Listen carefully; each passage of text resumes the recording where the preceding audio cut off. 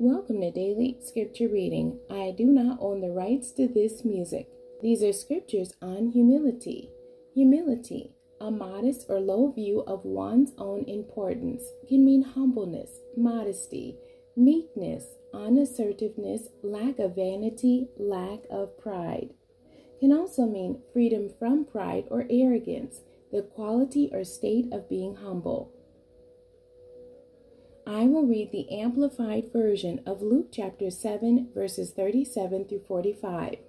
Now there was a woman in the city who was known as a sinner, and when she found out that he was reclining at the table in the Pharisee's house, she brought an alabaster vial of perfume, and standing behind him at his feet, weeping, she began wetting his feet with her tears, and wiped them with the hair of her head, and respectfully kissed his feet as an act signifying both affection and submission, and anointed them with the perfume.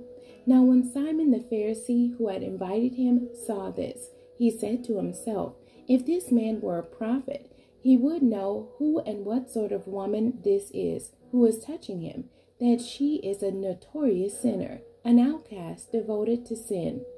Jesus answering said to the Pharisee, Simon, I have something to say to you. And he replied, Teacher, say it. A certain moneylender had two debtors. One owed him 500 denarii, and the other 50. When they had no means of repaying the debts, he freely forgave them both.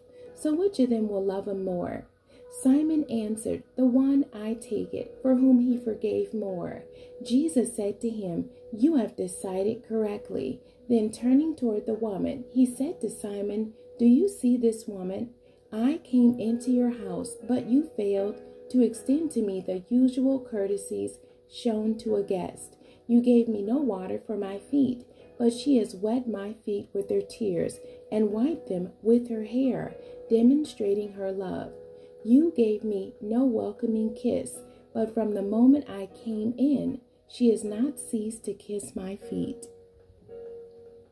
Going down to verse 47, 46 and 47. You did not even anoint my head with ordinary oil, but she has anointed my feet with costly and rare perfume. Therefore I say to you, her sins, which are many, are forgiven, for she loved much. But he who is forgiven little loves little. The end. God bless you, and thank you for joining me today.